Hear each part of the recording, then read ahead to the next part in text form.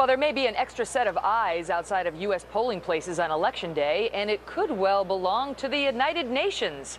A number of left-leaning civil rights groups have called in the UN to keep an eye out for what some Democrats say are efforts to suppress minority votes. The NAACP, the ACLU, and other groups writing a joint letter that reads in part, quote, "Sadly, efforts to thwart voters from exercising their right to vote have swept across this country.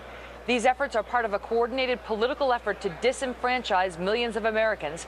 Accordingly, we urge your group to deploy its limited election monitors in those states where restrictions on voting have been most extensive: Pennsylvania, Ohio, Florida, Texas, and Wisconsin."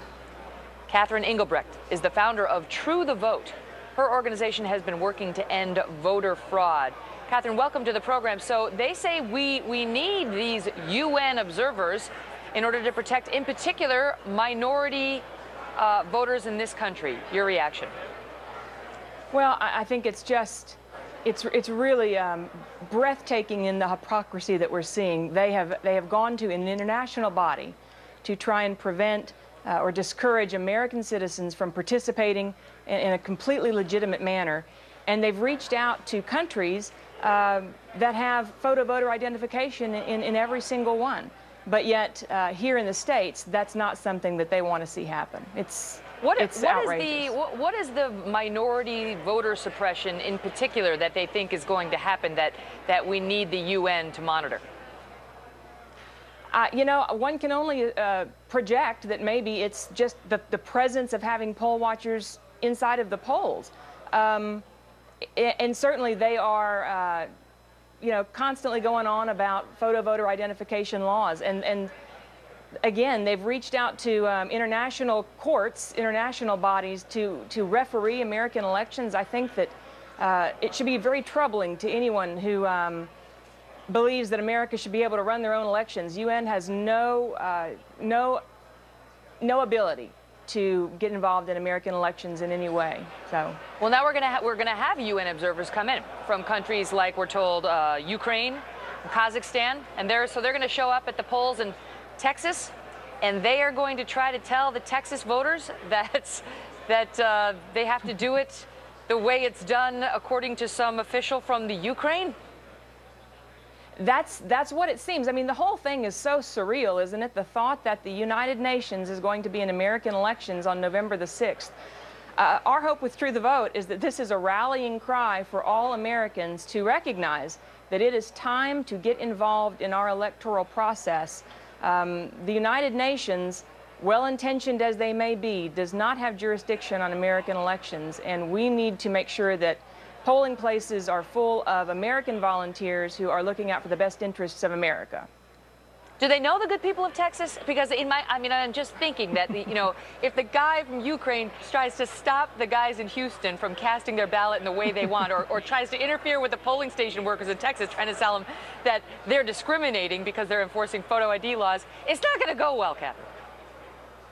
You know, the fact is, we have a strong process. We should have well-trained observers inside of the polls. That's part of the process. But those observers should be Americans.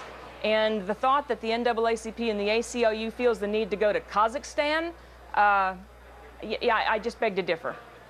Now, they say, this group, that they've been invited by several states to monitor elections in the past. It's not the ones you mentioned. It's that we just mentioned. It's like New Mexico and some other states. Right. But they say, look, we've had an invitation from them in the past, and we're going to take them up on this invitation in the future. Are they allowed to go into any state that hasn't specifically paved the way for them to do that? Well, certain states do allow for the United Nations monitors to go in. In fact, the body that the NAACP has approached, the OSCE, is something that the United States is a part of and has been a part of for the last 10 years. You know, think of it as sort of a foreign exchange student program where you go in and you watch one another's elections to learn. That is wholly different from the way that this is being spun. It's being presented as international observers coming to stop to monitor and police inside of American elections. That is where I think the line has to be drawn. They're supposed to monitor an array of activities, including potential disputes at polling places. So, I mean, again, I go back to like this image in Texas or in Ohio, right, where somebody's trying to vote, but they don't have the necessary photo ID, and then they're offered the opportunity to cast a provisional ballot, and then bam, the guy from Kazakhstan steps in to say, that's not good enough. Right. The provisional ballot is objectionable. This is disenfranchisement. I mean, really, when you think about it, how is this going to work?